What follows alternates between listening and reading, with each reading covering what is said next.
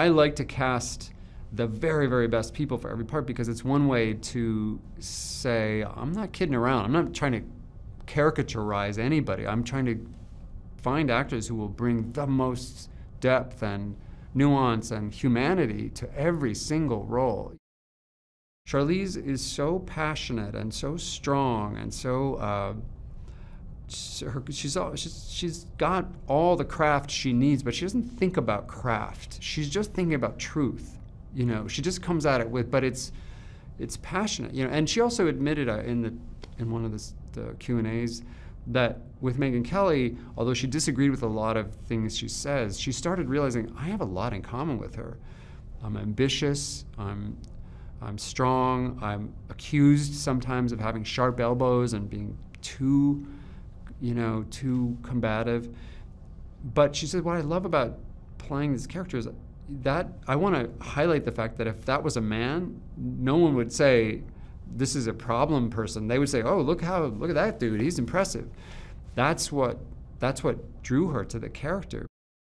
When I started talking to Nicole about this, she recognized a flaw in the script, which was based on the fact that we really couldn't learn much about Gretchen Carlson's story because she wasn't allowed to talk about it. And her thing, she's look, I don't need more screen time, but I think you're going to be worrying after you see your movie that you don't have enough to help us connect with Gretchen Carlson.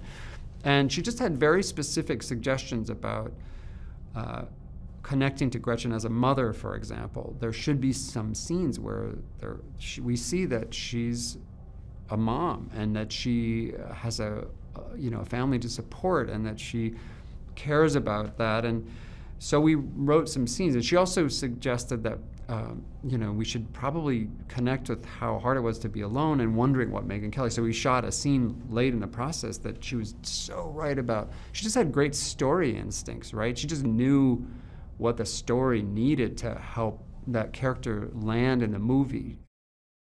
Margot's approach is a little different to the other two leads. She's very analytical. So, like, I was surprised how many questions she had. Our first meeting, she sat down. She had color-coded every scene, had very carefully, handwritten notes on every line. What's this mean? Why am I doing this? And they were like excellent questions. I brought Charles in. We were like, this is so helpful. It made us try to understand. We made some changes based on her really good questions. One of the things I do think I hope happens is that men talk about this more, that somehow it encourages men to stand up for women. I think women have begun to encourage each other to stand up for each other. It hasn't gotten all that much better, and we can't pretend like this movie is part of a reflection of some solution that closes the door on future, improvement. For women who don't have a lot of power, and a few of these women, Margot's character didn't have that much power, but Gretchen and Megyn's characters, they have money, they got good lawyers, they got, given how horrible their experiences were, they got some sense of justice by the end. Most women get nothing.